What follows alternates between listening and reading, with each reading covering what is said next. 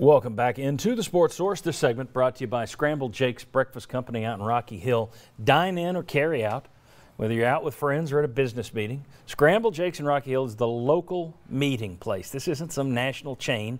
This is farm fresh food from East Tennessee farms.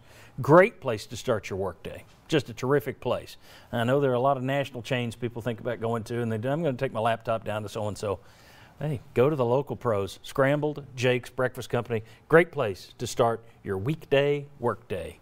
And your weekends are pretty darn good, too. But they don't need me talking about that. Good luck getting in. It's just tremendous. All right, let's talk about the SEC scoreboard. Let's take a look. Only a few games yesterday, only 4. Everybody else was off. Alabama, of course, whipped Tennessee. Auburn has an asterisk beside them because Tennessee still has to play them. They got by Ole Miss. LSU pounded South Carolina. Wow. I don't know where that one came from.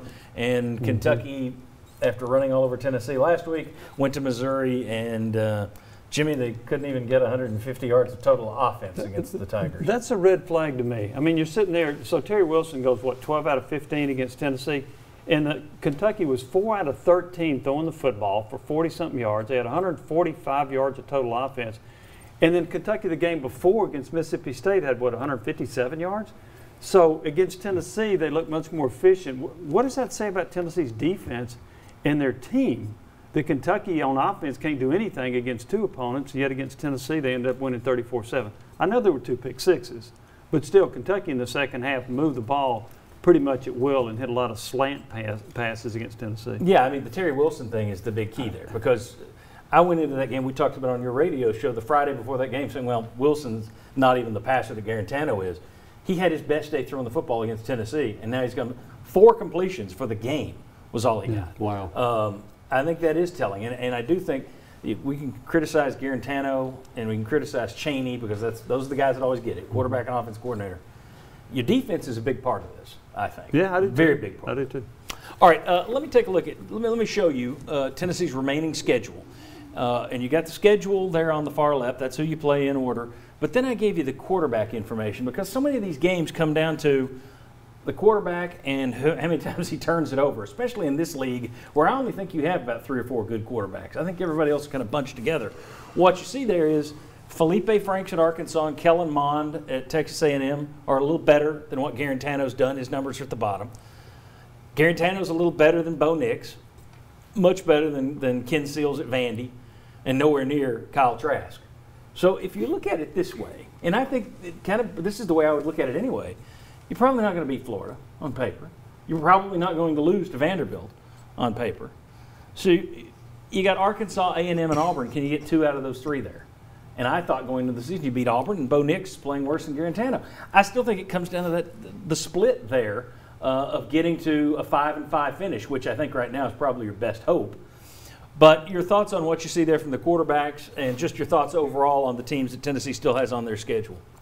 Well, on Garantano, I look at that -8 number and against Alabama. Now, that counts in the sacks, obviously. Yeah. So, but, I mean, I think he has to, like he did against Alabama, make some more plays with his feet and not just be back there and getting sacked. But you look at that, John, I mean, and the thing to me, Felipe Franks, he's playing better at Arkansas than I think a lot of people thought. And Bo Nix, for whatever reason at Auburn, he plays much better at home than he does on the road.